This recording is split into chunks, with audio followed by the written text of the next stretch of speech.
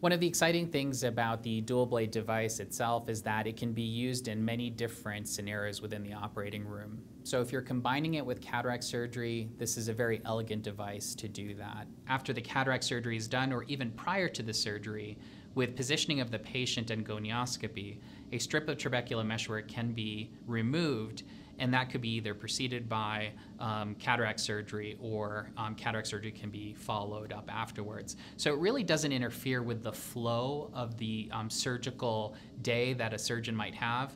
Combining it with cataract surgery is definitely one of the strengths.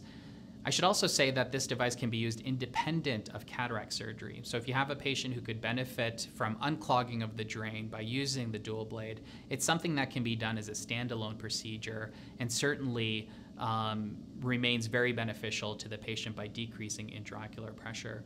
One of the other exciting things that I find with this blade as it becomes more and more available is that there are different forms of glaucoma that would benefit from this device.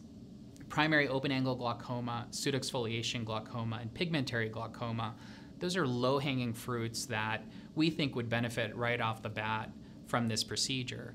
But it's going to be interesting to see how it performs in other forms of glaucoma, like pediatric cases, uveitic cases, other cases that might be combined with cataract surgery where you wouldn't traditionally combine it with an angle procedure. So that's something that we're going to find out as we move forward, and I find that to be very exciting.